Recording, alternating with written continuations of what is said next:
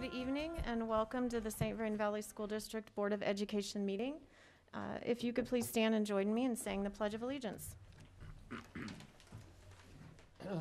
I pledge allegiance to the flag of the United States of America and to the republic for which it stands, one nation, under God, indivisible, with liberty and justice for all. Barb, can you please call the roll this evening? Mr. Aaron's absent. Mr. Berthold. Here. Mr. Garcia. Here. Dr. Martyr. Here. Ms. Pierce absent. Mrs. Ragland absent. Ms. Segrist. Here. Thank you, Barb. And Barb, were there any changes or addendums to the agenda this evening? There were no changes. Okay, great. Then I'm going to go ahead and move into the public comment of the meeting. I'm going to read some comments. We're continuing to take public comment through a special link on the website. So I do have some of those to read. I do also want to note, though, I'm going to take this off while reading, that Paula Pierce and Karen Ragland and John Ahrens are absent from the meeting this evening. We typically don't meet in the month of July. This is a special meeting that was called so that we can all stay informed on the district plans and provide input to the district plans as it specifically pertains to COVID-19 and opening the school year. Given that Paula, John, and Karen are absent, though, I want everybody to understand they might be absent physically from the meeting, but they have all relayed that they will be watching the video so that they can stay apprised of the plan and also hear the comments from the public. All right, the first comment I have this evening is from Kim Coventry, and Kim writes, could we see some more supportive language for the families who choose to remote learn in the fall? When I read the district's reopening plan, I felt a bit ostracized. I had previously read the plans for Boulder Valley and Poudre school districts that were shared from friends and family members in the area, and they understood and supported the families who decided that returning to school at this time was not the best option for their families. With clear plans on how to support these families and plans for the reintegration of these families when conditions improve. I was dismayed about the district's wording about the online school being for families with health conditions and extenuating circumstances, without a plan for reintegrating these families in the future or any wording of support for those decisions. Are all families welcome to use this plan? Will students who start the year on this plan be welcomed back when they are ready, or perhaps in phases as teachers are also ready to return? The language of the plan made us feel like we were fairly alone in not being ready to return, but after talking with a variety of families in the district, many of them were not comfortable with sending kids back and planned to online or homeschool. Some even had already enrolled in Boulder Valley instead, because they felt a lack of support for their decision within St. Vrain Valley. We have a wonderful district, and I would hate to see people leaving because of this. Can we get more support for the challenging decisions facing parents at this time in a way that will keep us united rather than divide us?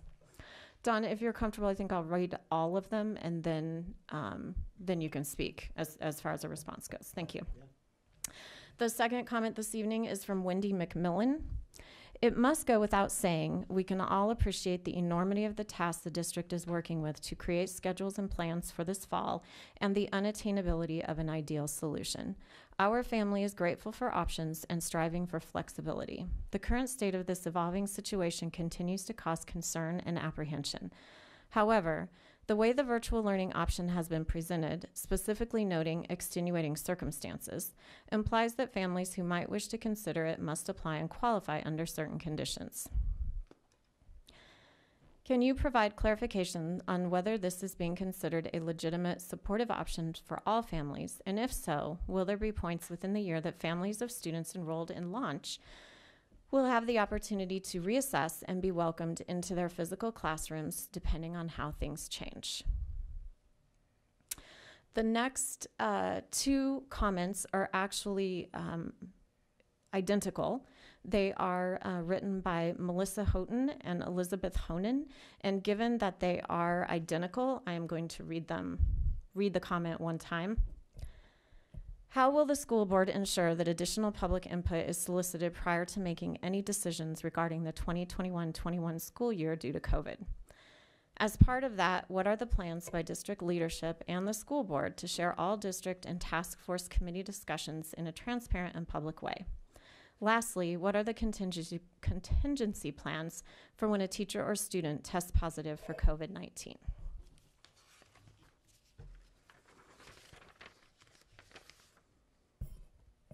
This comment is from Anya Ploha. As a parent of an incoming first and second grader in the St. Vrain Valley School District, I was disappointed by the proposed plan for full-time in-person learning put forth by the district for the 2020-2021 school year. The plan lacks specifics on keeping children and staff safe and appeared to ignore current medical trends on how COVID-19 is transmitted and manifests itself in different populations. Among my friends, family, and school community, I see a wide spectrum of personal attitudes and behaviors around combating the virus, and I expected the district would take a more diverse and creative approach in its offering of different education platforms to meet the needs of all families for the upcoming school year. My husband and I do not feel safe sending our 2 young children to school full-time, but prefer a hybrid approach of a few days a week in person paired with some remote learning.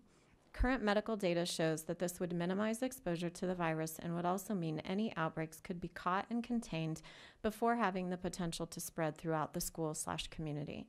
The fact that the remote learning option is only accessible full-time and to students with defined medical or other exemptions to in-person learning is unacceptable. During the last couple months, I have watched as both friends and family in neighboring school districts, Jefferson County and Boulder Valley School District, have received numerous questionnaires around meeting the education needs of family in their district. Unless I've missed an email or communication, I am unaware of any such input being collected in SVVSD. My questions are as follows. During the last school board meeting on 6/24/2020, Dr. Haddad stated that a pretty representative task force that included administrators, teachers, and operations and maintenance personnel helped in the formation of the upcoming plan to reopen schools full-time. Who exactly were these members of the task force? Were parents also consulted when devising the plan for the upcoming school year? If so, how many families were consulted and how were their desires disseminated into the upcoming school year plans? If the answer is no, how do you expect to meet the expectations of a school community when you are unaware of the needs and desires of that community in which you are serving? What are you doing moving forward to ensure that more parent and community involvement is included in your decision making for the upcoming school year?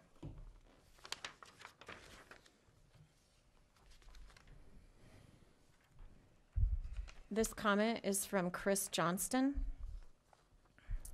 As a parent of a St. Vrain Valley Elementary School child in your district, I have many questions and concerns regarding the plan released last week by Superintendent Haddad. I request at this time that you do not approve any plans for the return to school in the fall without sufficient community involvement. As any parent fully knows at this point, for our sanity and more importantly for their growth and development, we need our kids back in school. However, the fall 2020 reopening plan that was emailed to parents in the St. Vrain Valley School District by Superintendent Haddad on June 30, 2020 was deeply disappointing. The plan lacked specificity, was not responsive to current understood conditions of the COVID-19 virus, and did not adequately meet even minimum state guidelines as outlined by the CDPHE and CDE. While I realize the plan released is not in the final form, there remains many unanswered questions and concerns. Particularly disappointing to me and many parents I have spoken with was the line noting the desire to minimize the use of masks whenever possible. Everything we know about this virus and the mode of transmission points to simple cloth masks as being a major factor in limiting person-to-person spread. The plan, while perhaps not the intent, appears to appease a small faction, albeit a vocal one, who oppose the basic scientifically documented fact that masks worn by all while indoors is one of the most effective way to return to gatherings such as classrooms. I understand, as do many parents, that there is no magic solution to any of this. I know that there is no ill intent by anyone on the board or the task force. A rushed return without adequate consideration of all scenarios, however, coupled with the sheer desire to return to normal, has been shown in recent weeks in neighboring states to be an approach with dire consequences. All the time and energy going into these plans will go out the window if it all needs to shut down again a few weeks into the year. I urge you and your fellow board members to consider one thing, if nothing else from my letter. We all want to return to normal, but if everything we're doing in the coming weeks and months is an attempt to return to that version of normal, then it is a fool's errand. We are not getting back to normal anytime soon, as much as we all want it. The sooner we abandon that hope for the time being and instead accept and adapt to our current reality and adjust our priorities for the coming year, the more likely we all are to be successful.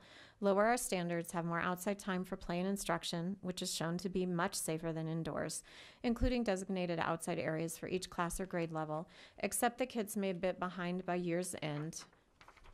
So will all kids across the country, and focus on the things that truly matter for their development in the short term of this national crisis will pay dividends a year from now when we can celebrate, hopefully, getting back to that normal we all so dearly miss. Thank you for your time and consideration. I look forward to hearing from the school board, our superintendent, and our school principal on what the next steps are. I wish you and yours good health, safety, and of course, sanity. Thank you for your efforts supporting our children during these unprecedented times.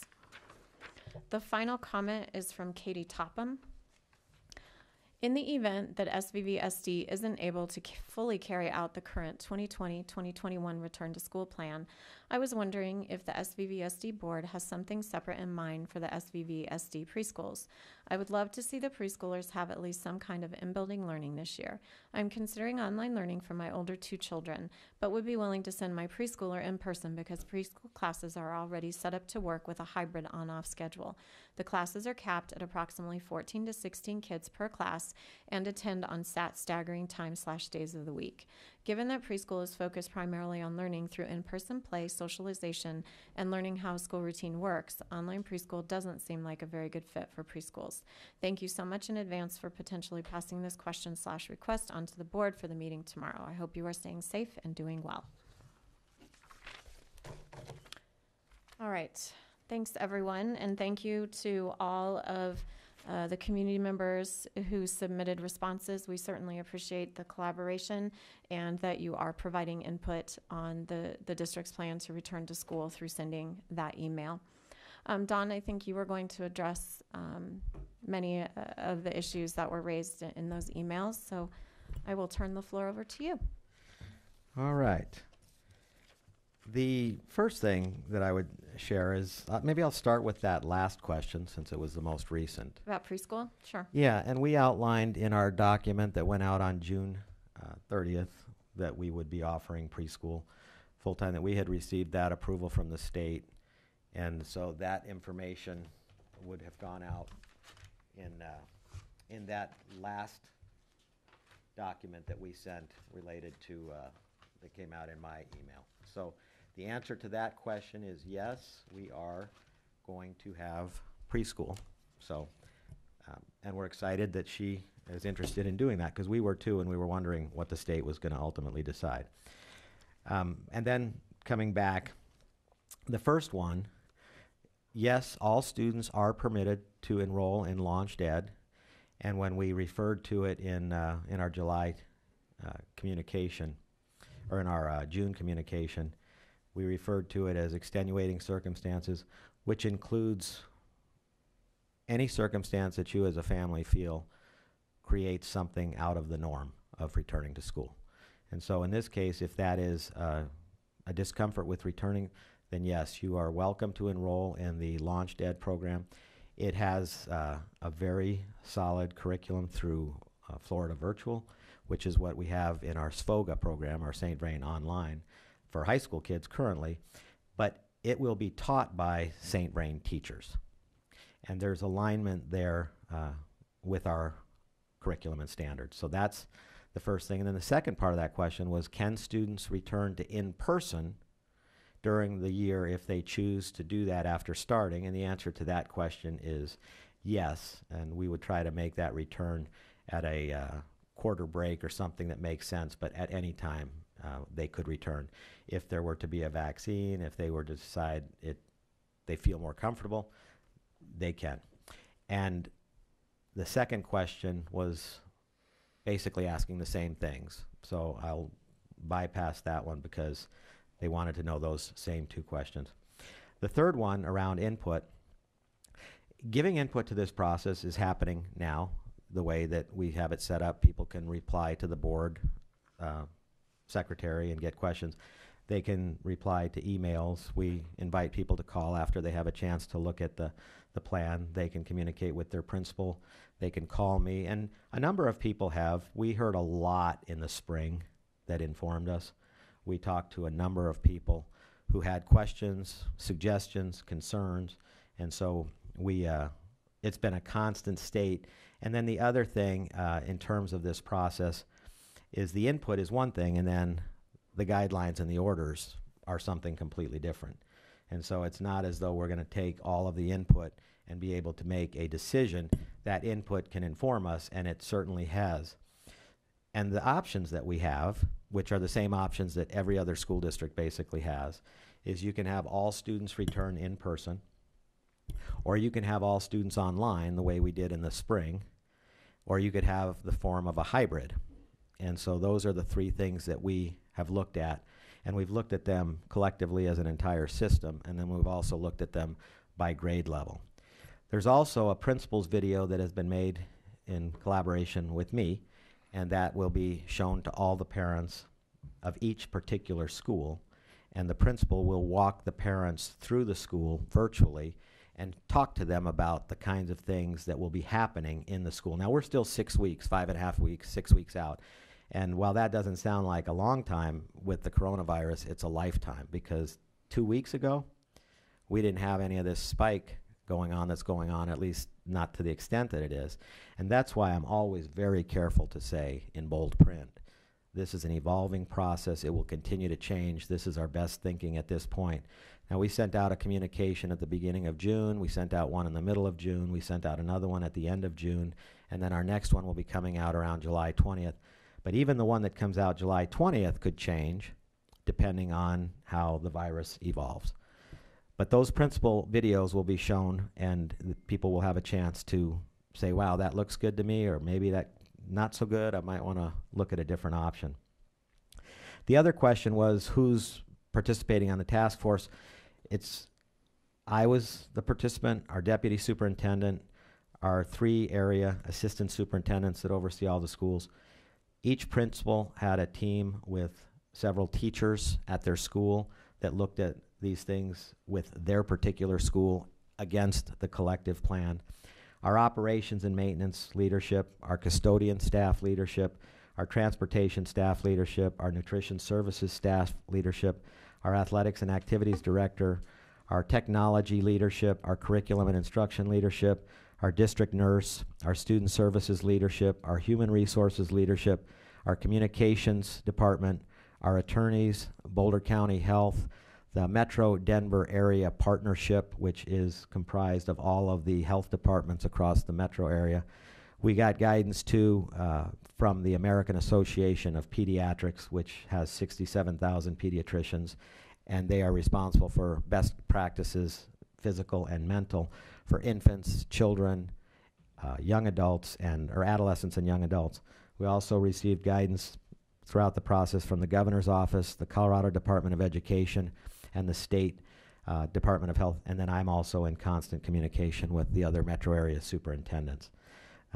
We conducted, I don't know, Jackie, probably over 200 meetings in this process, and it's just been constant, and probably before the start of school we will have logged in another 200. So it's not an event. This is a process, and at each meeting everyone concurs that this can change dramatically within the next few days, and so we're in constant communication. My next meeting is tomorrow here with the leadership of the Boulder County Health Department and the Broomfield County Health Department and other administrators in our district, as well as some of our neighboring districts. The transparency around this is that we have these conversations in these board meetings that are public meetings and can be observed at any time, either in person, live, or reviewed afterwards. And then the letters that I send out represent a summary of these 200 meetings that we come up with and share that with our community, and then we get feedback. The next question was basically asking the same thing as that question, so I won't answer it again because they were very similar.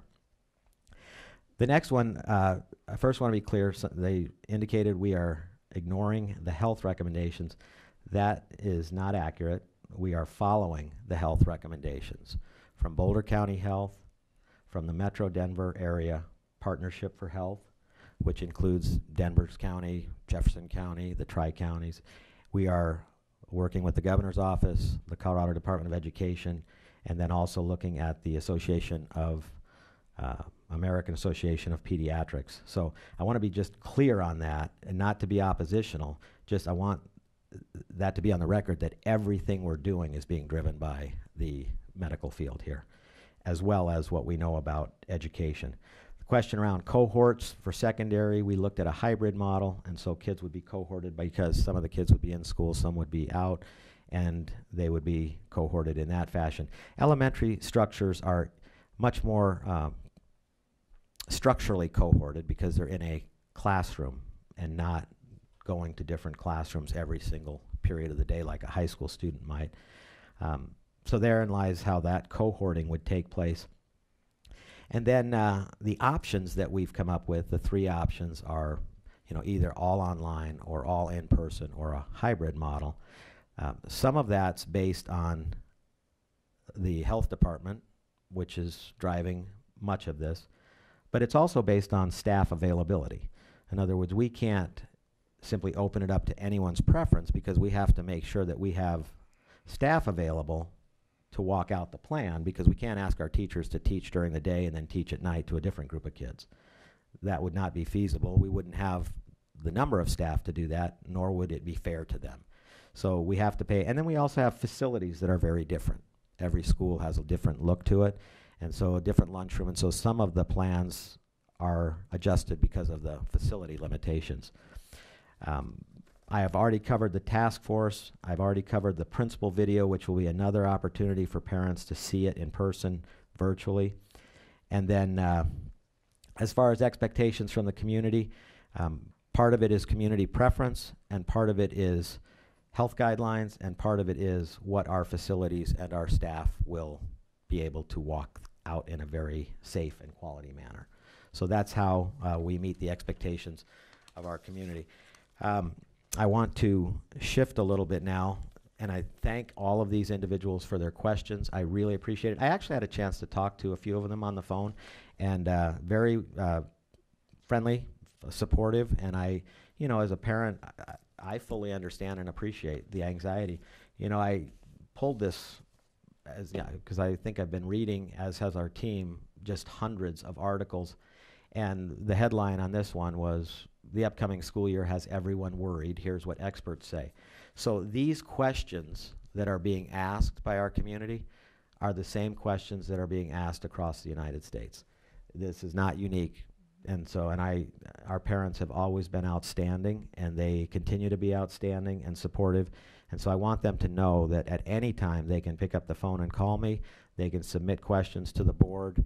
I know that you guys are always welcome to questions personally and via email, and just want them to know that I appreciate the questions and I appreciate their continued involvement.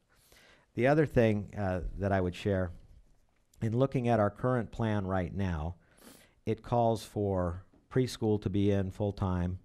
It calls for K through 5 to be in full-time. It calls for 6th graders to be in full-time. 7th and 8th graders would be on a hybrid model. 9th graders in full-time, and 10th, 11th, and 12th would be on a hybrid. That's the plan to date that has been approved and supported by Boulder County Health, and it's based on, again, the ability to cohort, the age group of the kid against what medical experts are telling us, and then also the facilities and those kinds of things. The other thing that I would share is, when these students are at home in the hybrid format of 7th and 8th graders and 10th, 11th, and 12th graders, our technology, which is unique to St. Vrain and not always the case in other areas, and again, that comes back to our community support, is our kids can log in a synchronous manner. So if I'm a 10th grader, I'm going to be in the building 2 or 3 days a week, but the 2 days that I'm out of the building, let's say, or the 3 days, I can go into that classroom in real time, virtually, hear the teacher, see the rest of the class, and participate from at home. And every one of our students will have an iPad at home to do that. And every one of our teachers has a laptop that is equipped with high-powered lens, microphone, and a stand for the laptop so that it's in their classroom and it brings the student at home directly into the classroom in real time. And so that's a little bit different than what we experienced this past spring. The other thing that I would share in terms of some of the questions that have come up, the concern around health and measures. And again, in our last, I know that there was a statement in the document, one of the questions that indicated we did not provide any information about how we were going to keep our kids safe. In the last document that I sent, there was a full section entitled Health and Safety Measures that went into information around social distancing, face coverings, student health and hygiene, cleaning and sanitizing, temperature and symptom checks. And that will be, again, submitted to parents and everybody in my next communication. What I want people to know is that we have hired an extra staff for custodial staff so that we have our regular staff, and then we will have another staff that will come in the evenings and do cleaning in all of the buildings, and there will be spot cleaning throughout the day. So our buildings will be in a constant state of being cleaned, and we have hired that additional team. We also have ordered hand sanitizer for all of the schools, large amounts. We will have hand washing available and promoted throughout the schools. The social distancing, we are now being told in schools 3 feet is what they're requiring and saying would be appropriate. Masks, I just want to clarify, in a perfect world, our objective is at some point when we find a vaccine, hopefully to move away. But in the meantime, just to be clear, and I will make this point very clear in my next communication, masks will be expected to be worn by students all the way through pre-K through 12. So they're not going to be optional. They will be worn pre-K through 12. We understand at the lower grades that can be even more challenging. So we will build in breaks, and we will also make exceptions for students who might have some type of a health condition that would put them at risk if they had to wear a mask. And so that part, I appreciated the feedback, and we've made that clear to our teachers through our association leadership. Tomorrow I have a meeting with all of our teacher ARs. Met again today with our teacher association president. They're very supportive of that, and so I'll clarify that with them as well. The other thing is we'll have hallway markings, and again, these things are all outlined in the plan that I submitted to our communities, but I just want to share them again in the event somebody didn't have a chance to read them. The hallway markings will direct kids different ways to try to keep them separate. In our larger schools with high schools and middle schools, since we're doing the hybrid, we'll have much fewer kids in the hallways as they're changing periods. We also have the block schedule at the high school level, which means there'll only be a few passing periods as opposed to what they might experience. Lyons High School would be the only exception to that. We also will be cleaning our buses, disinfecting them between all of the routes. Students who are on the buses will be expected to wear masks and socially distance as well. Temperature screening will take place. We have 20 thermometers in each building, but we will be asking parents to also screen their children at home, make sure they don't have a reading of 100.4 or above, check for all of the symptoms that come with COVID. We know that during the flu season that could become complicated because many of the symptoms are the same. But we'll ask for parents' support there. We also have an epidemiologist who has been assigned specifically to St. Vrain Valley Schools from Boulder County, who will be working directly with all of our nurses, who are also certified, many of them certified nurses. And if we were to have any kind of a test that's positive, similar to what they do with other outbreaks, like when we had the tuberculosis outbreak or when we have pertussis outbreaks, they would be the ones who guide and direct, and it would be based on the specificity of that particular incident. They could tell us to close a classroom. They could tell us to close a school. They could tell us to close 3 schools. They could tell us to close the entire district. That would be dependent on the circumstances, but those decisions will be made by the medical professionals, and they are assigned directly to work with St. Vrain. We also have the hybrid model at the high school and middle school model because we have more kids there and they're older and things like that. We have shut down the traditional drinking fountains, and students will use water bottles as fillers. There'll be signage around. Again, we sent this health and safety measures out that includes not only what I just read, but the second page of that is what we refer to as Safe with 7, that identifies 7 major things that parents should be doing to keep their kids safe at home and things that we will be doing to keep them safe in the schools. For teachers who have pre-existing conditions or age issues, they will be some of the teachers who have the option to teach online, and there will be other accommodations made for them. Students with disabilities, and again, this was outlined in the plan that I sent, and they will have opportunities. They are working directly with our special education department on IEP requirements, and we will have the option to bring our students in who need that every day and get face-to-face support and then additional support if they're at home. And we'll also be working to make special exceptions for students who might have language barriers or who are struggling with other challenges related to travel, socioeconomics, whatever it might be, because our goal and our objective is to make sure that every single child is protected, safe, and has access to every single opportunity. And so while we have a systemic approach to this, we also know that there are going to be times to make exceptions because we're dealing with children. And it's always going to be based on what's in their best interest as we know it. Again, I did talk about the launched ed. I think the feedback that some of the community members gave was helpful, that the language was perhaps too vague.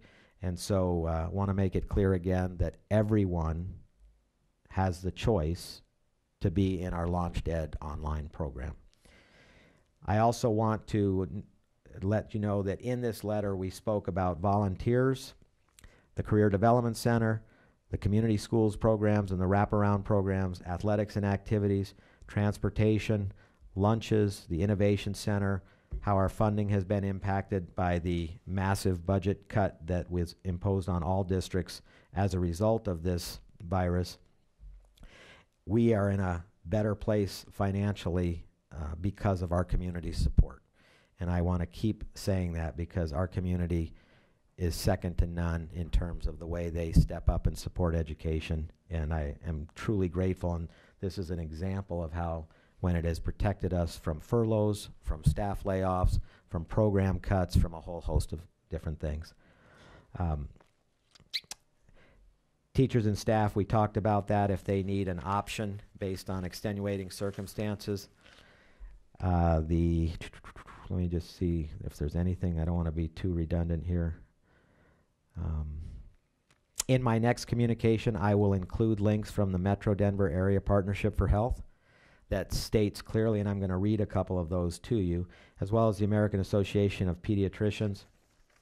And then Jackie will be talking here in a little while, because sometimes the question comes up, well, what happens if we get 3 weeks into the school year and all of a sudden we have to stop?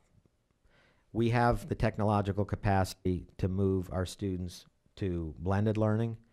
We have the capacity to move them to synchronous learning from at home, and we have the capacity to utilize Florida Virtual. Our teachers, many of them have been trained in the blended learning models and the synchronous, and we also have training scheduled for all teachers prior to the school year beginning. So that piece is in place as well. Some of the things that I will emphasize in my next letter, based on feedback from the community, I'm going to highlight that the online is for everyone who chooses it, that masks will be required for everyone, K through 12, with breaks and exceptions to kids with certain needs.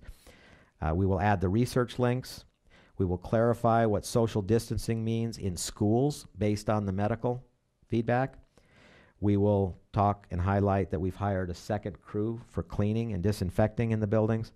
We will highlight that lockers are not going to be available for secondary students. We will highlight our community schools and wraparound program for preschool. We will highlight the epidemiologist and our nurses who will be making medical decisions. We will highlight the technology and what synchronous learning will look like. We will highlight the fact that we have ordered iPads so that in the event we go out, every child K through 12 will have their own iPad. And we will reinforce the need to register for transportation. Now, I know a number of districts around the state have already reported to their communities that they will not be providing transportation except to kids with special needs. We are trying to avoid that and trying to accommodate transportation. We're going to ask parents who can drive to do so, but we're also working closely with the Department of Health to figure out how to get more children on the bus. Elementary schools might be able to get 2 kids per seat and things like that. So we're not in that space to say we're not providing transportation. Where we are in that space is there might be a few that we can't. However, we'll try to work around those issues for the kids who need it the most and try to get, again, from our community some support if they're available to drive their students. So those are some of the things. I want to read to you a couple of items here. This is from the Metro Denver Partnership for Health, and it includes Boulder County Public Health. It includes the Broomfield City and County Public Health. It includes Denver Public Health and Environment. Then in Denver Public Health itself, Jefferson County, and then the Tri-County, which is out in that Cherry Creek, Aurora, Douglas County. And it says, continued school closures threaten the health and safety of Colorado children. In addition to learning losses, children faced increased risks of food insecurity, potential abuse, poor mental health and social-emotional wellness, and lack of physical activity. And these harms may fall hardest on children from lower socioeconomic families, lower income families. Then it goes on in the background, with almost 9 million cases of COVID-19 worldwide. In the worldwide pandemic thus far, several issues are relevant to school opening are beginning to emerge. First, children appear to have lower rates of infection than do older persons, and when infection does occur, they're much less likely to have serious complications than adults.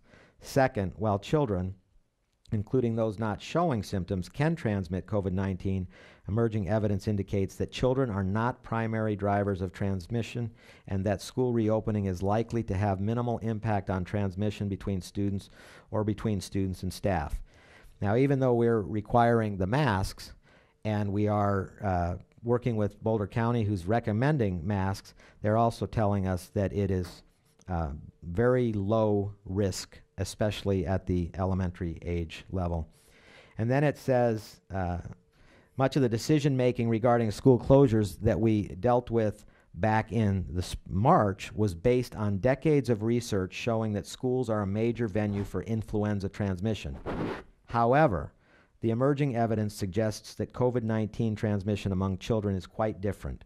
For example, recently published contact tracing data from several other countries indicate that children with COVID-19 illness transmitted infection to very few other individuals in school settings. 0 out of 122 in France, 0 out of 924 in Ireland, and 2 out of 735 children in Australia, 0 out of 128 adults in Australia, 0 out of 101 adults in Ireland, and then 0 out of 900. Okay, they didn't have the adults for France. At least I'm not seeing it. But anyways, so they go on to say, no reopening structure can ensure zero transmission, and some infections are likely to occur among students, staff, and families, whether it's exposure in the home, the community, or in school. On balance, we think health benefits of in-person school attendance outweigh the health risks. And this document goes on to talk about that, and that's consistent with what Boulder County Health is telling us, especially at the elementary level, that the health risks are, I guess, on balance, we think the health benefits of in-person school attendance outweigh the health risks. So this is coming back to when somebody asks, are you paying attention to the health professionals? The answer to that question is yes, and because we have to pay attention to the science. This is from the American Academy of Pediatrics, with 67,000 pediatricians charged primarily with the best interest of infants. and this is physical and mental, infants, children, adolescents, and young adults.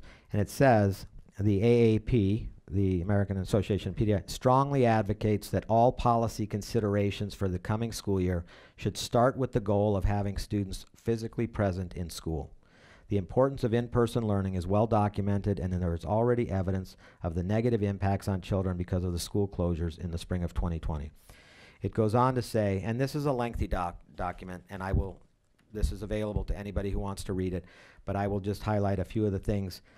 And Colorado Department of Health, as well as Boulder County Health and others in the Tri-Town or Tri-County areas, have said that they're gleaning a lot of information from this. It goes on to say that policymakers must also consider the mounting evidence regarding COVID-19 in children and adolescents, including the role they may play in transmission and infection. It appears to behave differently in children and adolescents than other common respiratory viruses such as influenza, on which much of the current guidance regarding school closures is based. Although children and adolescents play a major role in amplifying influenza outbreaks, to date, this does not appear to be the case with COVID.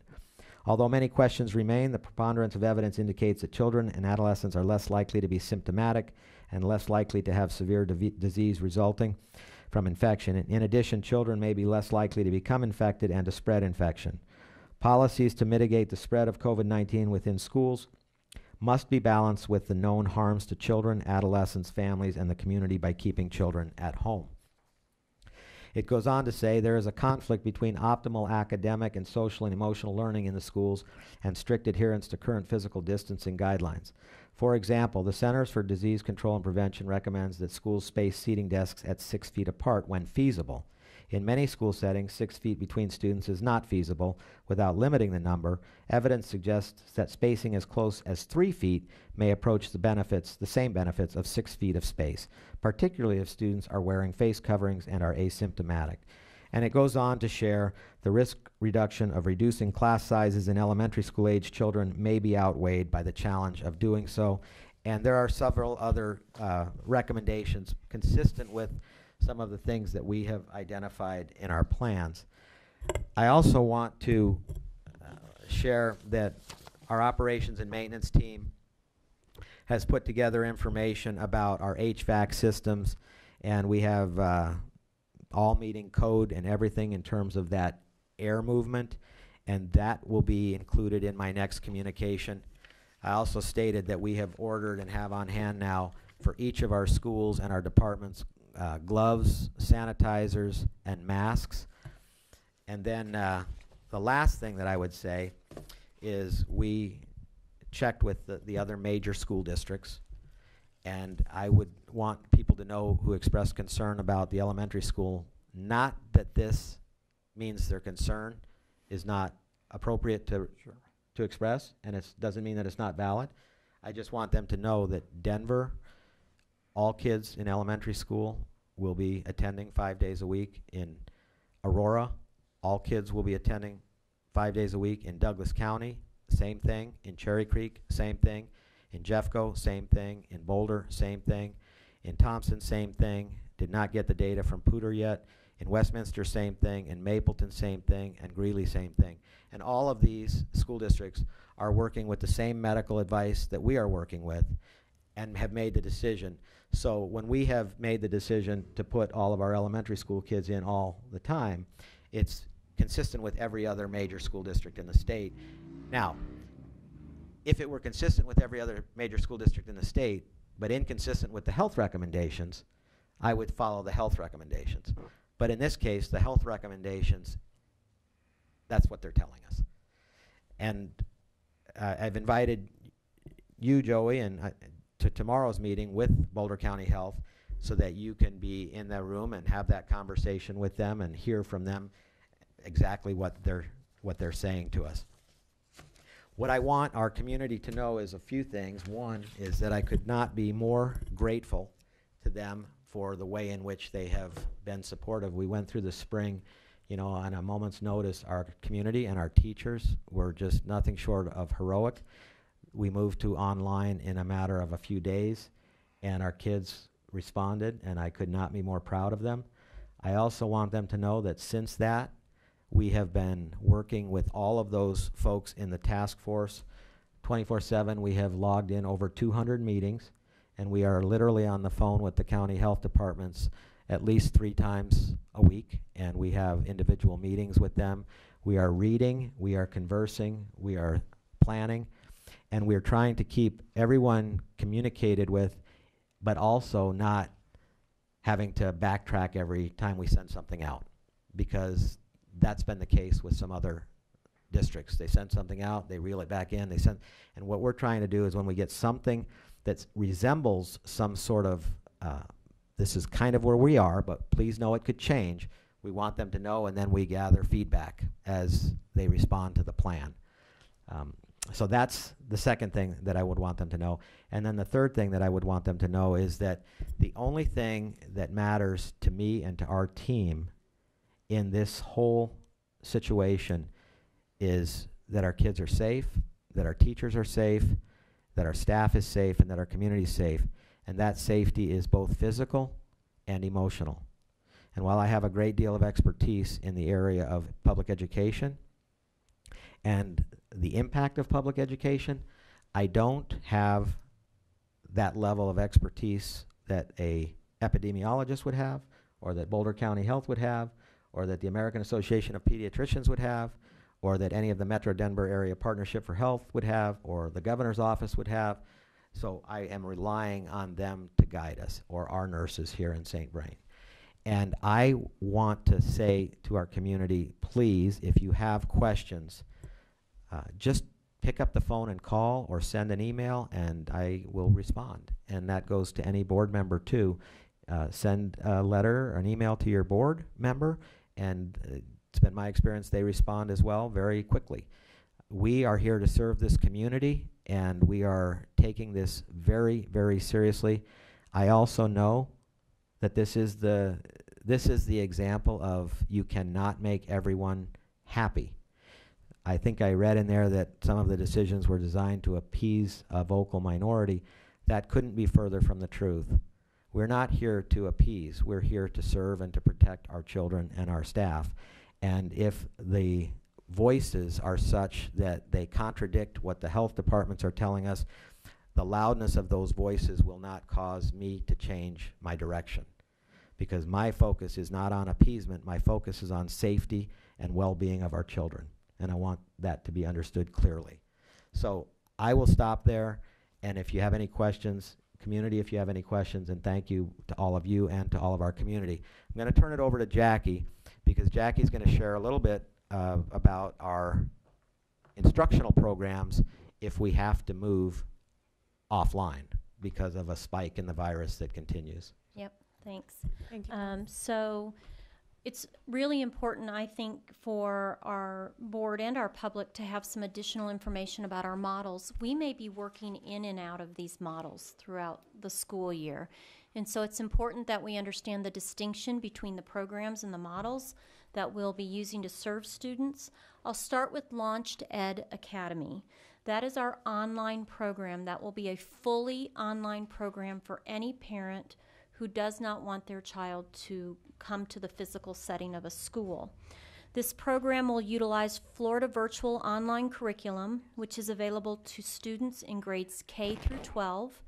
It is a Common Core Standards aligned curriculum and connects students with a St. Vrain teacher who will be available to teach live lessons, provide specific support, monitor student progress, and communicate with the parent and the student about that progress.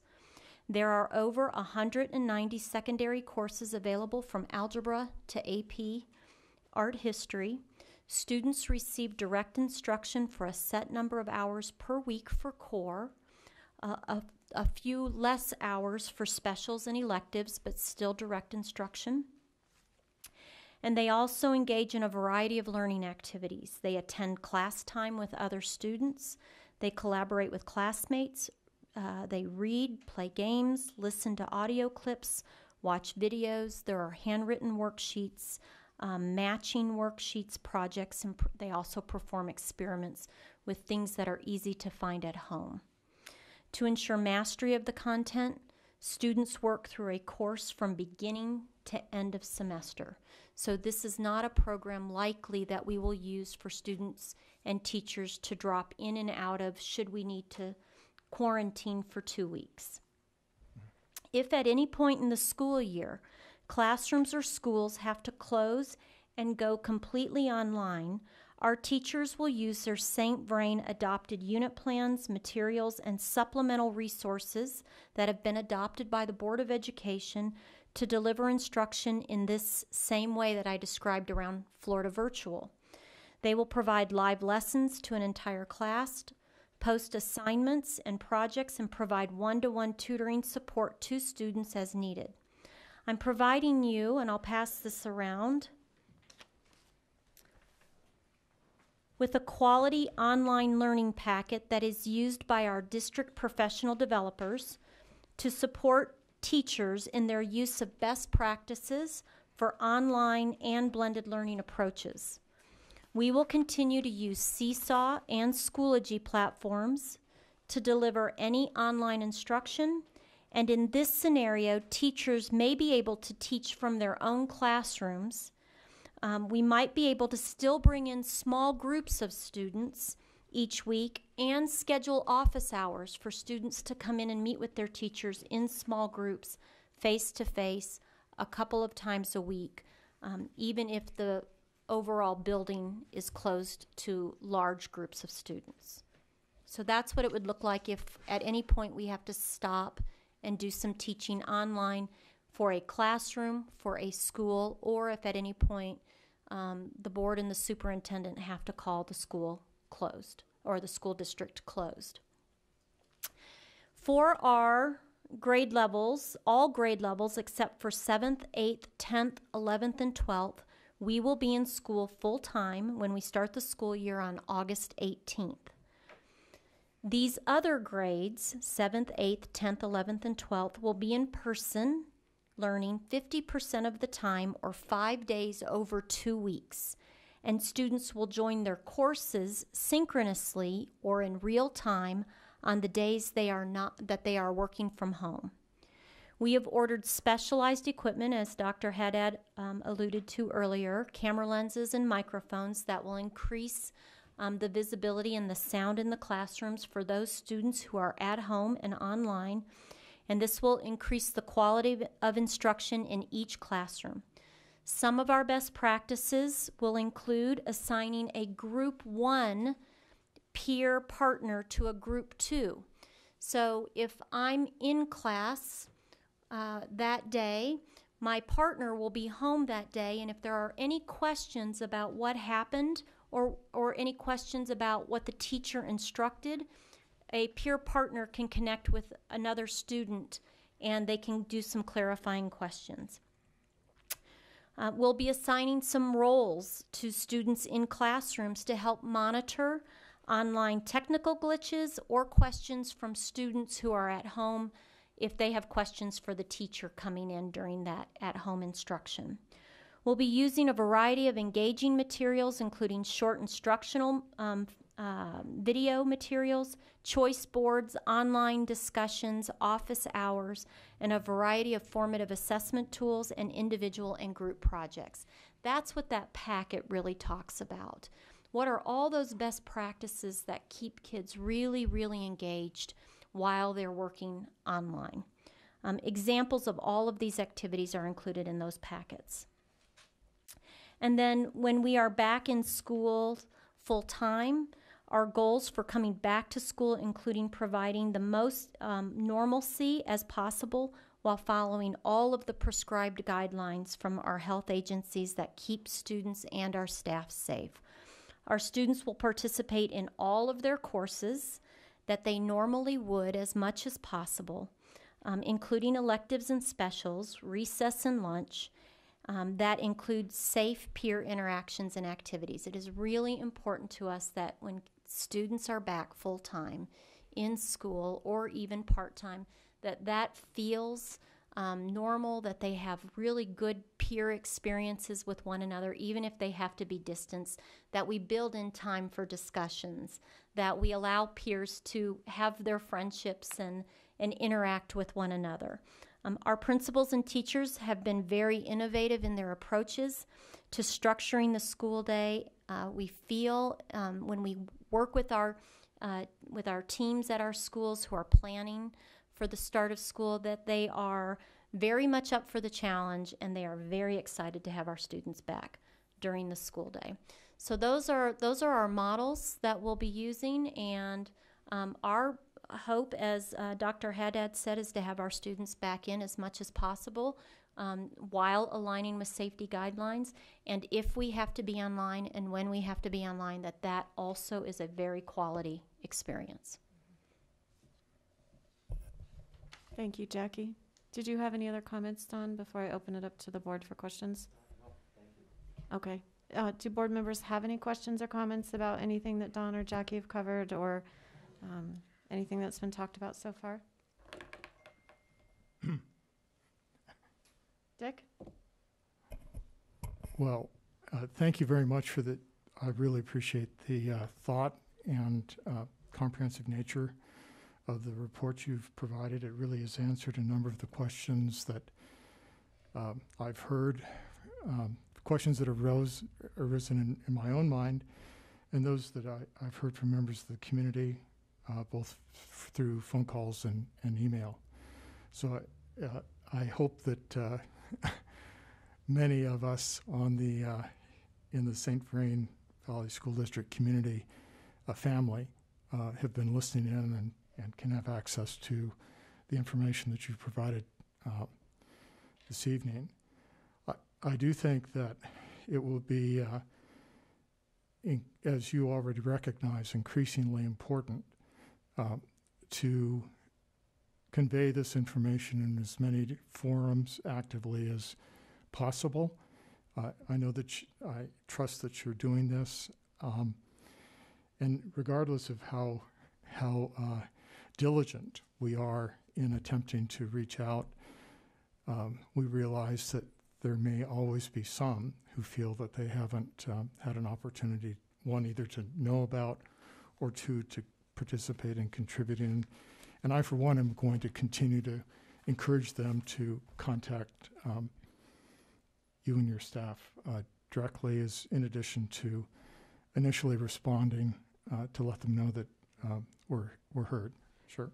Yeah, no, absolutely, Dick. I could not agree with you more. I also want you to know that we have met extensively with our building principals, and they too are communicating with their teachers. They have all had virtual meetings with their staff and have compiled questions with their teachers, and they also are available to parents to contact their principals directly, as well as to contact me or Dr. Kapushin or any one of you. So absolutely. Thank you.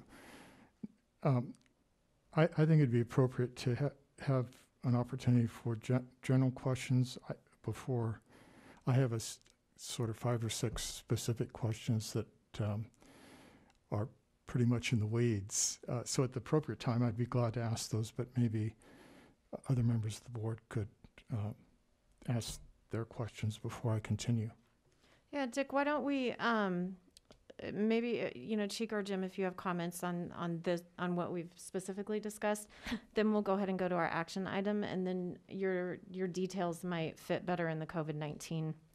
We're blurring the lines a little bit of our agenda, but we do have a COVID-19 update on the agenda also this evening. Whatever you wish. I think that my comments are with regard to the report. Are they in? Okay. If the report is That's fine. the COVID-19 report, then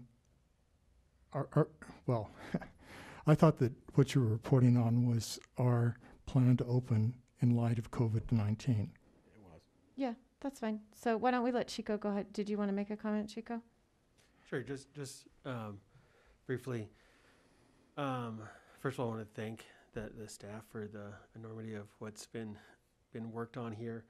I know for me, myself as a parent, with my own thoughts, I know as I've been talking to people, I might talk to one person who says we want to be all in, and then the next person says we want to do something remote or hybrid, and then someone says I want masks, and someone says I don't want masks. So I know like the the complication of this is big. So I appreciate listening to medical professionals, the health, the county health departments, those groups, and keeping safety first in mind and doing what we can, and at the same time balancing that with the fact that we want to be back when we can. I think a couple things that I heard that I want to lean on hard is when we say whenever possible, right? And that whenever possible changes at different times. And what was possible 2 weeks ago might be different today, and different again in a couple of weeks. And so just encouraging families to stay, consider the fact of we have to stay flexible in this, and we have to just move as things change, and we want to be nimble in this. And so that's what I appreciate about the plans that have come out so far. I also want to encourage families to think about how they communicate with their students about how, we know it's not going to be maybe perfect for every person and what they want, but how they communicate to their students might have impact on how their students actually engage in what we're doing. And so I know that's something I've been trying to think about in my own household, and just trying to create a positive for everyone. Everyone's gonna be doing the best they can, and you're gonna do the best you can, and all those kinds of things. And so just want to put that out there as a mindset for folks to think about. No doubt teachers are, gonna do the absolute best. I know everyone who's involved in, the 200 plus meetings already are doing their best as well. So, so just want to put that out there and have folks consider that. And again, thank everyone who's been doing their work on a daily basis. So thank you. Chico, thank you for that. And, you said something at the end there that, it's real. Our teachers and our staff, by nature, they want to give 100% of themselves to the students. And as we make our plans, we have to be mindful that we want every stakeholder to know that we want to protect them, and it's important for our teachers to feel comfortable, and our teachers and our staff to feel comfortable, so that they can support our children in feeling comfortable, because that's who's going to be with them in the classroom. And so that's also balancing the interests of principals, teachers, staff, parents, students, health. There's just so many different perspectives, and I really appreciate you recognizing that, because literally you can go from one meeting where they want this, and the next meeting they want the different group wants the polar opposite. And so you're trying to always stay grounded in what are the medical professionals saying, and what's best systemically for our kids. And it's not always going to be looked upon in agreement by everybody, but I want people to know that we really care deeply about this. Thank you. So much information. I've been reading everything that you've been putting out to the community, and I get a chance to look at what's coming out from a couple of different schools, because it comes to my daughter. And so I'm listening in on some of the sessions that are being discussed in very great detail, and good questions, legitimate questions from the staff. Yet, this is such a big area. It's like developing infinity. One question leads to two, those two lead to two, it just goes on. And this is not, even when we get to the end of this month, it's not the end. It's just the beginning. And I think our parents have to be able to understand that concept, because the success of our district is continued assistance from our constituency. Those parents are going to have to provide accurate information, make sure that they're checking on their children's health, making sure that they're making good decisions around that. They have to realize that there's going to we have to get information. Like if you're going to do transportation, you need to have them supply information so that people who have to do that yet and can get it done accurately. Who's coming to the school, who's not going to come to the school. You have to make some decisions, because at some point in time, it's the new beginning starts. And I think, like Chica was saying, and we have to rely on the parents to continue to step up make understanding that, like you say, we may say one thing next Wednesday, and on Thursday it can be different. And it's nothing we can do about it except relay the information and ask for assistance. But the information I've been reading from the pediatrics and the Boulder Valley, everything that you're sending out, and the information that you sent out, I thought you have to persevere and read it because every sentence and every paragraph is information.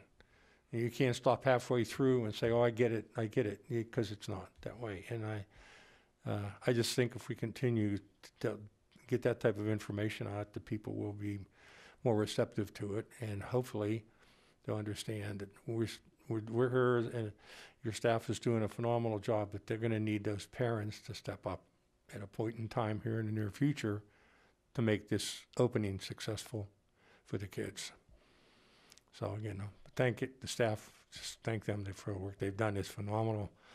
All the options and all the information you guys provide is just, it makes you feel comfortable knowing that there's stuff going on. And to me, it looks like it should work, but things could change.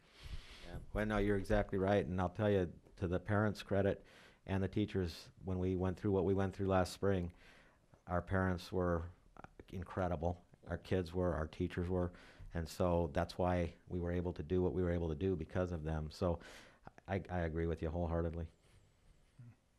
Thank you. Dick, into the weeds you go.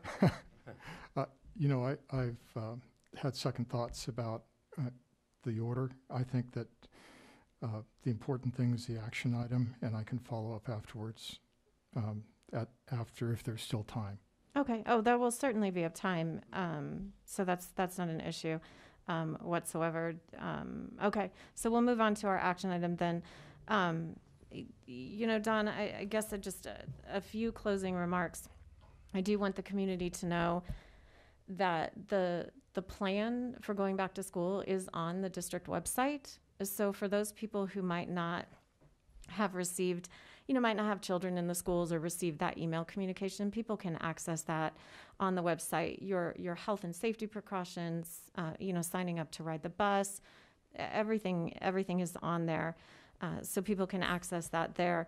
I also do want to let everybody know that our Board of Education meetings are televised and they're on the website, so people can certainly watch those meetings. The past several meetings that we've had, well, my goodness, since March, we've specifically had a COVID-19 update. So people can watch that to hear a historical perspective of where we started and where we are now and everything that's been discussed. And certainly want to encourage people at any time to contact the Board of Education. You can contact any one of us. Our contact information is on the district website. We're always willing to speak with you. Don't hesitate to reach out to speak with Don or Jackie or anyone else across the district if you have questions or want to provide input. Don, and you and Chico, I think everybody has actually mentioned this, the importance of relying on the experts and the medical professionals in this situation. And I know that you'll continue to do that with safety as a priority and at a very high level. And please know, I in no way want to minimize the significance or importance, of COVID-19 in any way, shape, or form. But at a very high level, I do believe the district has put together a plan that at this point is tentative. We know that might change, right? The district has put together a plan has the capacity to be very flexible and fluid in that plan as needed to be responsive to changes. But we've really created an opportunity, I believe, at the end of the day, I think about what my responsibility is as a board member and agree with all of you that I want everybody to be safe. And I know that all of you are doing the very best you can when you sit in those meetings. And parents now, the community, they have a choice. We have a plan that we hope we'll be able to implement and change and evolve over time. And if that doesn't fit their ideal situation, they can choose to do online learning. So there are definitely opportunities. They may not be perfect for your family, right? But they certainly are, in my opinion, very reasonable and very safe. So I guess I want to support your plan and say thank you for everything that you've put together. Certainly appreciate the input of the experts, and I know that you'll continue to do your very best and put the safety of kids at the forefront of your decision. And ideally we wouldn't have to be here right now. We would just be looking forward to starting school as usual. But this is what's in front of us, and we all have to be a little bit comfortable with just living with a certain amount of uncertainty as well. And that can be challenging. Yeah. So thank you for everything you've done, and really do encourage the community to reach out. So Jackie, you have an action item on here, 1.1, which is the recommendation for adoption of a resolution for the 2020-2021 educational process of the district. And this is something new that we have not seen before, but sticks with the theme of the evening, which is COVID. Correct. And are you going to read the resolution? We certainly can. We can. Sure. Why not? Okay. We'll have somebody read it. I can give you an overview just real quick before you read the Sure. resolution. State law sets our instructional days and hours for students in the state of Colorado. So typically we are working under state law, which says 990 hours for elementary students and about 1,080 hours for secondary students. They also set a minimal number of calendar days that students have to be in school. For the 2021 school year, the Colorado Department of Education has asked local school boards to define the educational process.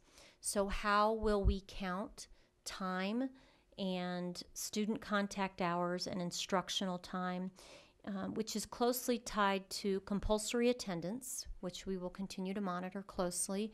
It's also tied to our October 1st student funding count, and they will look at how we track attendance for that reason, which is a really important reason. So what we're basically asking you all to do is to, or what we're recommending in the resolution is that you consider our time spent with students face-to-face as student contact time, which makes a lot of sense. Our time that students spend online with teachers in synchronous learning as instructional time, and also time that students spend working on assignments that have been posted by teachers as instructional time. And we will line up our attendance taking systems in all of those scenarios to account for the time that students spend on instruction. So that's the overview of this resolution. Great. Thank you, Jackie. Do board members have any comments or questions before hopefully one of you volunteers to read the resolution? No questions or comments? Dick, do you have a question, or are you volunteering? I was just going to volunteer to read it. I think would be great. So the resolution itself is a procedural resolution required by the Colorado Department of Education for us to define in each year what constitutes a full day and how we're going to count it, count attendance. Correct. And it is specifically to this next school year. Yes. They have only given that authority to local boards for the 2021 school year. Yes. Okay, so thank you. Within that context, here goes. Whereas the Colorado Department of Education, CDE, creates policy in alignment with state law related to school calendars, instructional hours, and student attendance, and allows local school boards flexibility in changing that calendar as a result of emergency closings and unforeseen circumstances.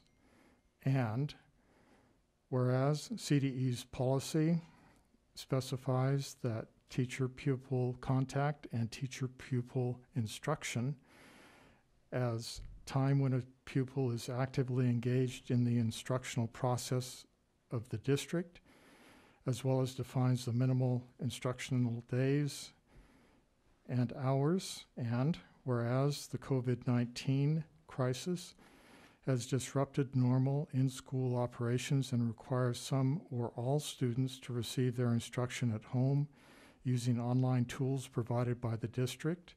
And whereas for the 2021 school year, the CDE has granted the authority to local school boards to define the educational process, including its length of calendar, instructional hours requirements, as well as defining the delivery of instruction. Therefore, let it be resolved that for the 2020 and 2021 academic year, the St. Vrain Valley School Board's of Education defines the education process to include instruction that is delivered in the school setting, instruction that is delivered electronically or online from a remote location, all assignments that are provided by the teacher in school, assignments that are provided electronically by the teacher, and independent work time for students that is assigned and monitored by educators. Further resolved, students, whether in school or working online in a synchronous manner and or in a hybrid model, will be scheduled and assigned independent work for their courses each day, regardless of the setting, school or home, and receive the equivalent amount of teacher-student contact as a typical academic year. Student attendance will be taken each day regardless of the instructional setting, at school, online, and working independently. For each course, for the purpose of documenting instructional days, teacher-student contact hours, compulsory attendance, and for the October 1 student count and funding documentation. Thank you, Dick. Appreciate it. If there are no further comments or questions, then I would entertain a motion for approval of the adoption of the resolution for the 2020-2021. So moved. Thank you, Jim. And a Second. second by Chico. Barb? Mr. Aaron's absent. Mr. Berthold. Yes. Mr. Garcia. Yes. Dr. Martyr. Yes. Ms. Pierce absent. Mrs. Ragland absent. Ms. Segrist. Aye. Thank you, Barb. So the next agenda item we actually have this evening is the COVID-19 update. We've covered much of that already, I believe. Don, I'll give you or Jackie an opportunity to make any final comments on COVID. And if not, then we'll open it up for Dick's questions. I don't have it. Great. Thank you. Dick? Thank you, Madam President.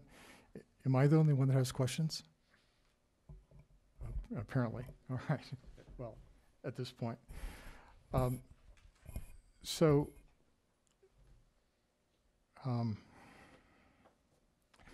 wanted to ask about you. I noted that with interest that you've made a comment about the HVAC, air circulation patterns in schools. And it's recently, at least within the last 2 weeks, there's been discussion among healthcare professionals about modes of transmission in closed spaces. That being that in closed spaces where there's circulated air, that those venues are at higher risk. And I'm wondering if, are we looking at possible ways to reduce that risk or mitigate that risk in some way to clean the air as it's recirculated? Is that part of the HVAC air circulation system update? Yes, and one example on the bus, they've, when we have the opportunities to open the windows, we'll do that. But I'll read this to you, and this will be summarized in our report. As essential workers, when the district restructured face-to-face learning and the local health department guidelines, the maintenance department continued working in preparation for the return of school. In conjunction with several outside resources, we have taken the effort to prepare for a safe and successful year. We began this effort in February prior to the state and local mandate to close educational facilities. And the reason we started then was because, for several reasons, but we started tracking this long before it was brought to most people's attention. And Brian Lamer and I had talked about starting that cleaning earlier because we were reading about this. and there were signs similar to the H1N1. This document, drafted by CDC, and there's a link there that will be provided, outlines best practice for our school buildings. In conjunction, we design and operate our heating and cooling systems to ASH RAE standards. As guidelines are updated with new information, we reevaluate our processes, readjust and continue to create and support great learning environments. Some of the adjustments we've made include replacing filters in the whole district to ensure optimum airflow in our equipment. We have the extended air handler runs times before buildings open and are occupied each day. The maintenance crews are manually checking for the proper operation of building exhaust fans, and in the coming weeks, a visual verification that outside air dampers are operating correctly to ensure outside air is delivered to the classrooms. The HVAC, Heating, Ventilation, Air Conditioning Department, created a program that will set the outside air minimum positions on all units with just one override to the percentage determined for the best operation. In short, we can easily increase the outside airflow in a building. Some of the new schools, like Black Rock, have a reset feature that controls outside air based on the CO2 in the space. The maintenance department is working with local engineering firms to provide the district with the ability to override this programming sequence and go to a minimum outside air position for our choosing. We'll continue to explore and solve the problems we face to deliver the best learning environment to our students. You may also know that the district is working to replace high-touch fixtures like drinking fountains. We get into whole other things. On a personal note, St. Vrain Valley Schools has one of the best automation systems in Colorado, if not the nation. We have the skilled personnel to operate and maintain these systems. We will thrive where others struggle because of our great teachers and support staff that create great places to learn. So, yes, they're working extensively on that. So, so there's a plan. So the specific questions would be, what are we planning as a standard for the circulation of fresh air into classrooms per, how many times would that be turned over? Would you like me to read it again? Because It didn't say. yeah, it talked about it's set to bring in the airflow that's dependent. That's It didn't the talk, the optimal. Because I can go through it because I read it pretty quickly. it didn't talk about the number of times the air would be changed in a classroom per hour or per day. Right, but it happens automatically throughout the day to bring in optimal airflow from the outside. What is optimal? Well, I don't have the exact number, but it's all to that code that I shared with you. That Is the code specific with regard to reducing a viral contamination in the air? Is that what the code deals with? yes, it's outlines the best practice. In conjunction, we design and operate our heating and cooling systems to ASH RAE standards. As guidelines are updated with new information, we reevaluate. So if it was new information to COVID, we would reevaluate, readjust, and continue to create the learning environment. So it could be depending on the weather outside, it could be depending on the quality of air, a whole host of things. And then it goes on to talk about replacing the filters in the whole district to ensure optimum airflow in our equipment. We've extended the air handler run times before buildings open and are occupied each day. The maintenance crews are manually checking the proper operation of building exhaust fans, and in the coming weeks, a visual verification that outside dampers are operating correctly to ensure outside air is delivered into the classrooms regularly. So it's not just it starts and then stops. It's a constant thing with our automation system. So the filtration system does not deal with the virus. It's the fresh air circulation in the building. And I'd appreciate that, taking a look at that standard, because that's not a standard that I believe deals specifically with the virus. Well, I think when you have influenza and you have different viruses that come up every year, I don't know that there's a filter system that specifically recognizes a virus and addresses it. It addresses the air in the system to bring in outside air. And that's why they say when you're outside, so it's bringing that outside air into the system. Okay, I'm glad to follow up afterwards. Okay, well, or continue now if you like. I mean, whatever, I don't know what you're asking other than we've got that covered. If you're looking for a specific number, then I'll have to go back and get that. But the concept to your question is yes, that's being addressed. So the air circulation is occurring at a sufficient level to protect our children from, who are in enclosed space, from transmission within an enclosed space. Correct, to the best of our knowledge, based on what the experts tell us that airflow is. Okay. All right, thank you. My next question actually has to do with the details of of those high school students that are taking courses that require everyday attendance. Those courses like advanced AP calculus, AP chemistry, AP biology, where typically most classes meet every other day.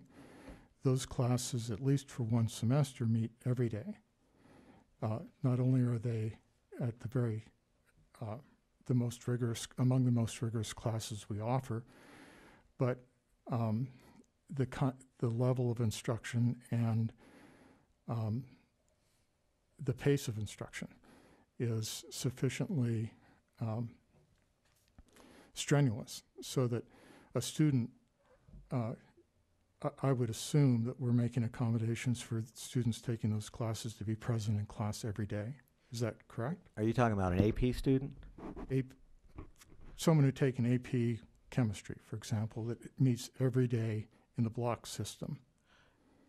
Now, when you say in an alternating block system, In they an meet? alternating block system, they meet every day for one semester and every other day for the second semester.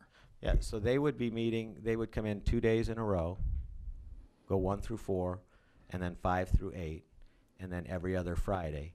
And the days that they're at home, they would log in and watch, you know, whatever, real time.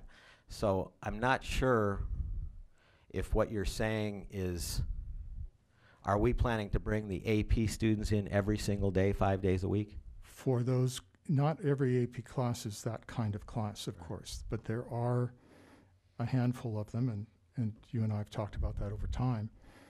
And I think I've named the ones that are actually the 3-semester courses. Which one specifically are you thinking about? AP Chem, AP Biology, and AP Calc. Yeah. You know, I would have to go back and check.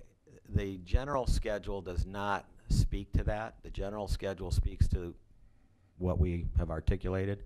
So I don't feel comfortable saying, yes, kids with AP classes will be coming in every day for that first semester and then every other day for the next semester. But they will have work to do every day in the AP classes. Some of it will be online, some of it will be in person. And Oh, go ahead. There will also be an opportunity on Saturdays where we're going to have some Saturday school sessions. And then there will be also an opportunity, and this is not just for AP students, because we want to make sure that every kid has that opportunity.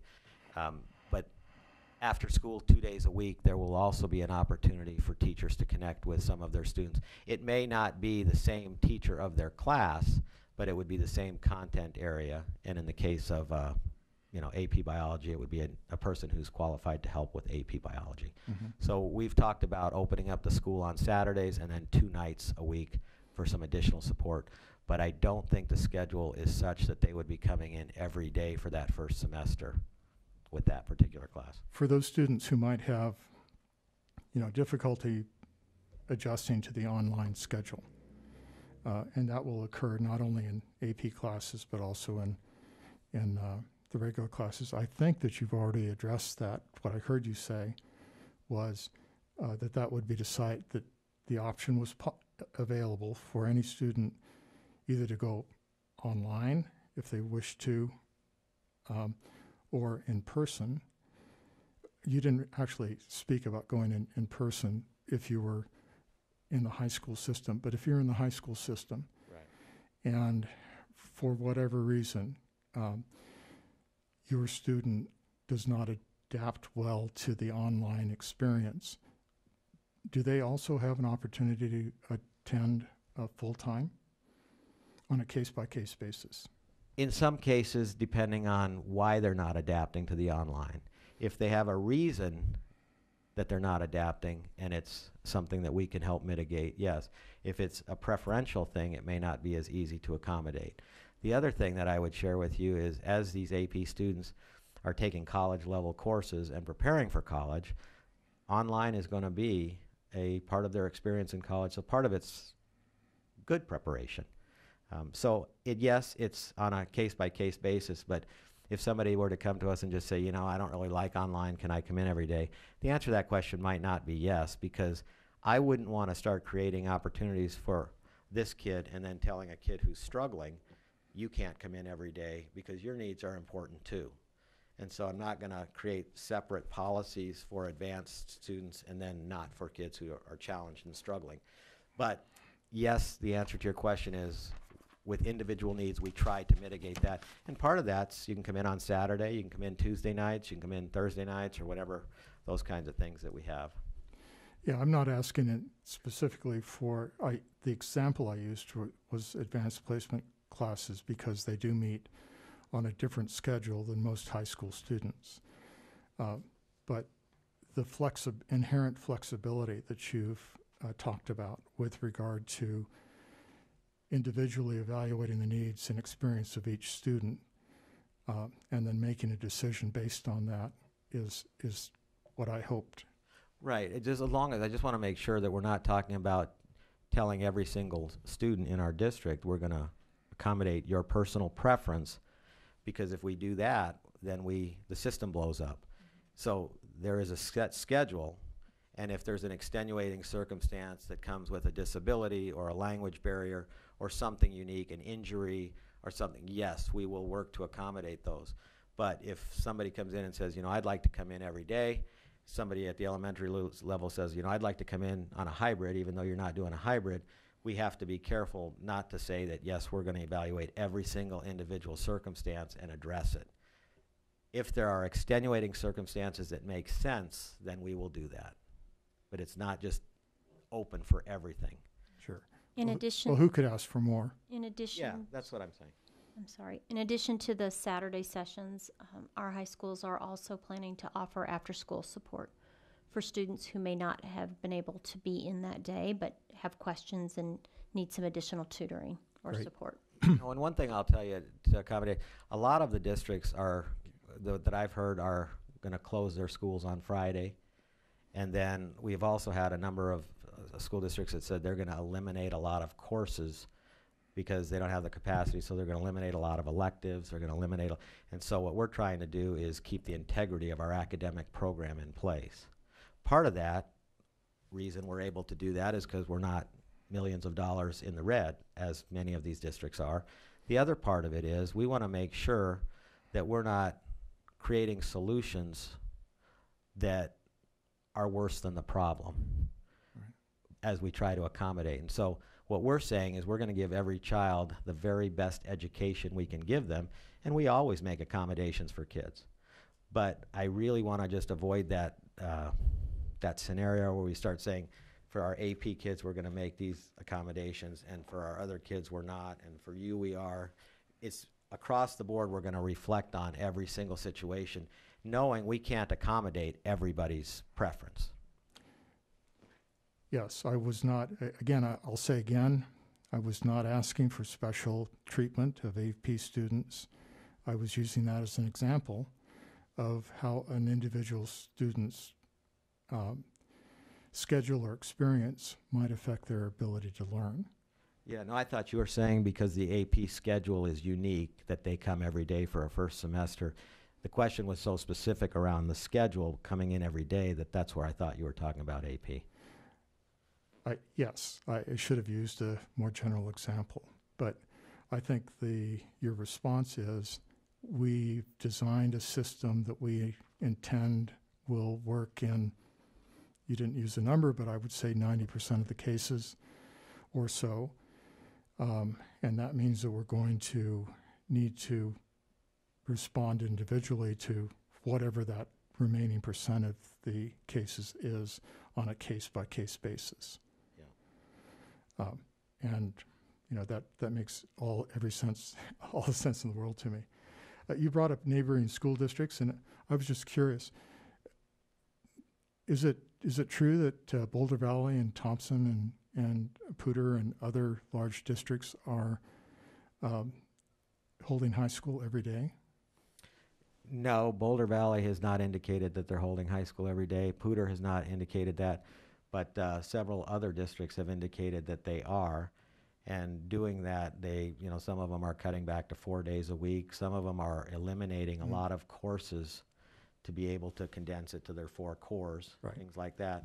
And then the other piece to it is some of them have just articulated things such as, when the kids are out of school, they're going to congregate anyway, so we're going to just go ahead and go for it. And some of them don't have the technology capacity that we have to create a smaller cohort. Right. And so there's a lot of things. I know that there's been some concern expressed by some of our colleagues that if they don't bring them in every day, they may not be able to account for them, and then that could create some challenges with funding and other things. And we're trying to keep our decisions based on health and safety and not start to create, again, solutions to problems that are, worse.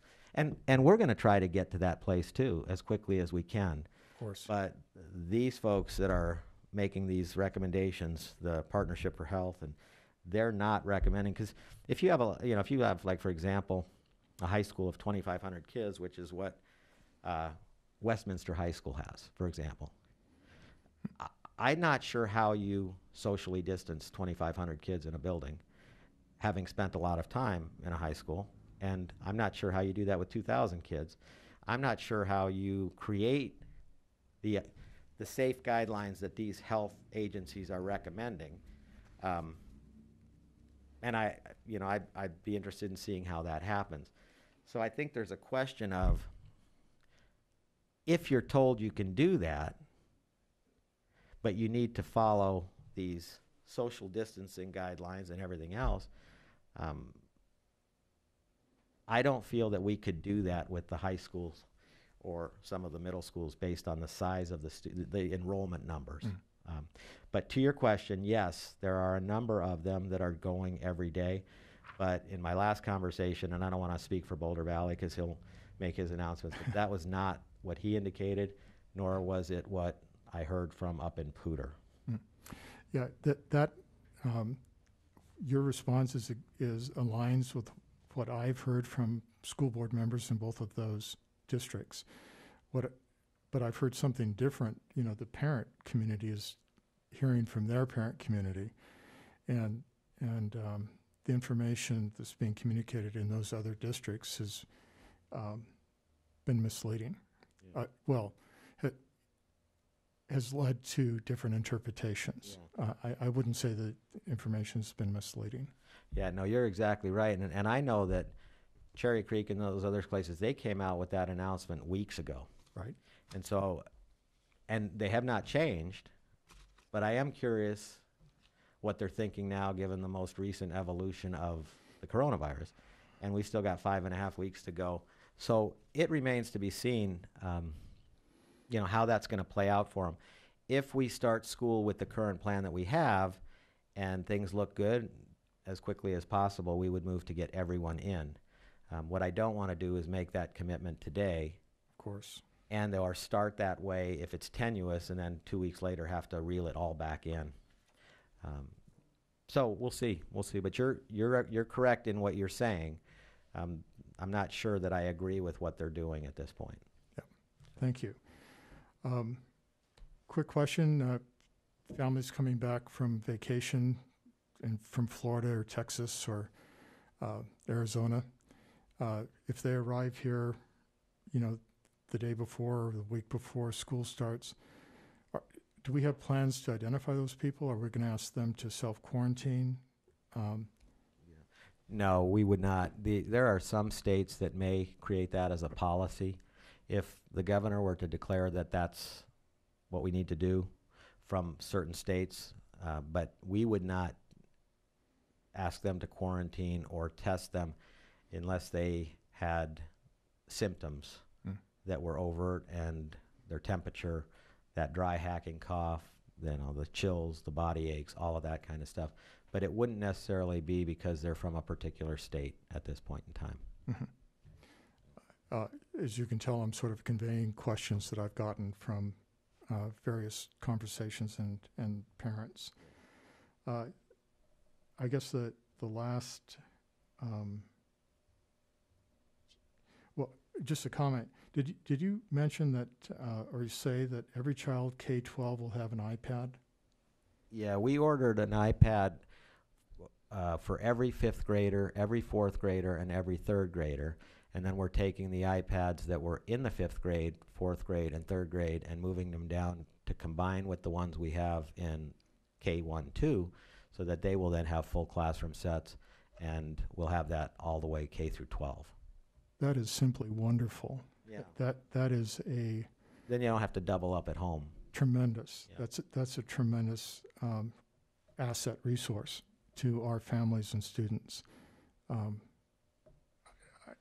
you know, and to John Aarons' credit, when he made the recommendation, I don't know, was it like 2 years ago, 3 years ago, that every teacher gets a laptop? Yeah. That is, in essence, what's helping us today to be able to deliver the synchronous learning. So it's not only every student has an iPad, every teacher has a laptop, every teacher has an iPad, and then we have the bandwidth and the infrastructure to manage all that traffic. So it's decisions made 3 years ago are coming back to like turn into a good thing. Yeah, that's simply wonderful, Don. It's a tremendous tribute to the foresight and the resources our community has given us, but certainly a tribute to the foresight of your staff. And I guess I had a question about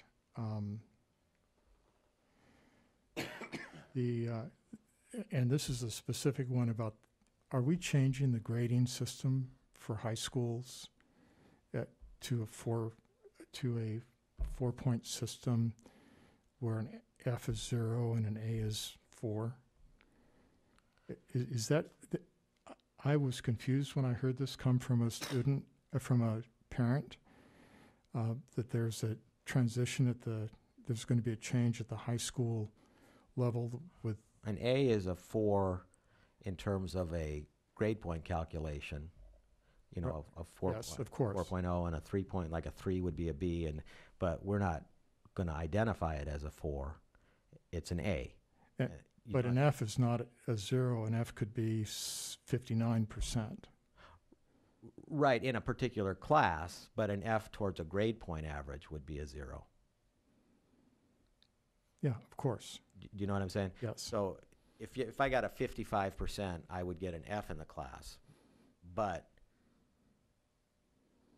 I would get a 0 in calculating the formula for a grade point.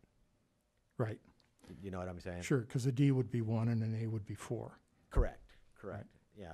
Now, if it was a weighted class, it could be that's why kids can get a 4.5 GPA, kid can get a 5-point GPA.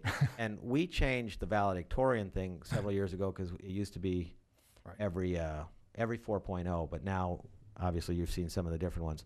So am I answering your question though? Yeah. And you're saying that the district's grading policy is not changing this year compared to last year? Correct. It's an A is an A, a B is a B, but those used to calculate GPAs would be the 4, 3, 2, 1, 0. Right. Thank you. But a parent would see, and a student would see an A or a B. They would not see a 3. Yes.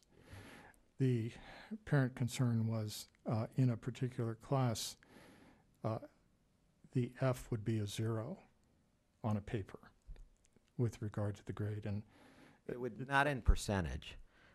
Not in percentage. It would be a 0 in terms of calculating it for a grade point average.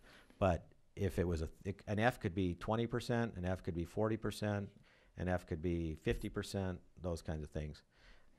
Traditionally, you go up to 60. When you get to 60% and above, it's a D, 70. Right. Now, some teachers have the discretion to create, where they've created, like a 92 and above is an A, sure, something like that.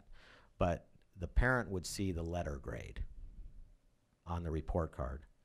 When the registrar's office calculates the grade point average, an F, whether it was a 40% or a 20%, would calculate as a 0 on their grade point average. Right. Right.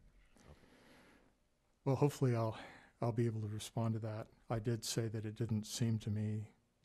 Is it a teacher or a parent? It was a parent talking about a conversation with a teacher with regard to an experience her son had had. You know, the only thing I can think of is when we were in the spring, we had participation rates of a 0, 1, 2 for engagement, and we held kids harmless at the third quarter grade. So that may be what they're referring to. But as far as us changing our grading system, that was an accommodation made for that final quarter of the spring semester that we just finished to hold kids harmless. So that might be it. Well, I was confused because it didn't align with anything that I had either experienced or heard. Our principal also, our principals were fairly prepped last spring that if questions arose around grades, especially as we had to transition to the engagement work piece, to sit down with parents and students who had questions with the teacher. So, it may be helpful to involve the principal in some of that conversation because they might be able to answer some of those questions. Yeah, that's exactly what I recommended. I felt that if it doesn't make sense, it doesn't make sense, and you should talk with the people that are the principal and the teacher together if you have further questions. Sounds like in this case it might have been a particular situation, but there is no system-wide changing of our grading system. Yep. Thank you. Thanks very much. Appreciate it. Yeah, no problem. And any follow-up that you want, let me know. Well, as we hear those comments, I'll pass them along. I guess what I've been doing when I have these conversations is stress that the details are ever changing in response to the exterior environment that we face, but the principles, the guiding principles that we're applying are to provide a fully safe and excellent learning environment for our students with the students' needs first. Secondly, that we are, of course, going to follow all state and local guidelines with regard to health requirements and mandates. And the third is that we're going to be flexible as we respond to individual needs if they arise and are in that they'll be evaluated on a case-by-case basis within the context of the overall system. Right. So that seems to be reassuring in the general, the parents understand that in a general sense, and then they are tied up in the details that we at the board level, or at least I as a board member am not aware of. But I really do appreciate the depth of thought that has gone into clearly has gone into the approach that you're taking and the responsiveness that you've had throughout the process to doing what's the very best for our teachers and students with regard to instruction and safety. So thank you. Yeah, no problem. I appreciate the questions. And then any other questions that have come up as a result of those, I'm more than happy to respond to those as well. No. All right. Then we're pretty close to 8 o'clock, so we'll go ahead and adjourn. I do want to note that we'll be having another special meeting on July 22nd, 2020. And then we have graduation coming up on the Saturday after that. And would you like to talk about? Yeah, Go ahead. Yeah, I would like to say that because Absolutely. we're excited about that. We've got Saturday the 25th for our graduations. Jackie and her team have worked really hard. We've got the approval from Boulder County, and we're hoping for great weather, and it should be a wonderful experience. It's going to be an opportunity for parents to sit with their child on the field and participate really in close proximity, so that's kind of a cool thing, and I'm really looking forward to it. The other thing that I wanted to say, and Jackie, you can say something if you want about graduation, because I know you've worked really closely with that, but the other thing that I want to say is just to reinforce my commitment and our commitment as a system to the equity and the non-discrimination and the anti-racism approach and value that we hold in this district. And I've had really some wonderful conversations with some community members and with Olga and Johnny and Lulu and our team.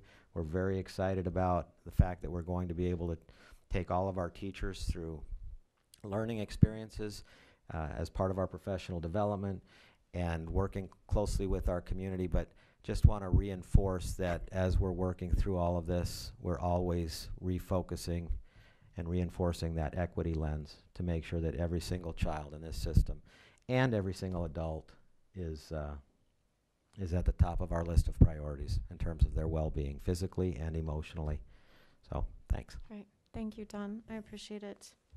All right, so I think that brings us to the end of our meeting. Thank you, everyone, for meeting this evening, and I would entertain a motion for adjournment, please. So moved. By Chico, and a second. Second. By Jim, all in favor? Aye? Aye. Yes. All right, drive safely. Thank you, everyone.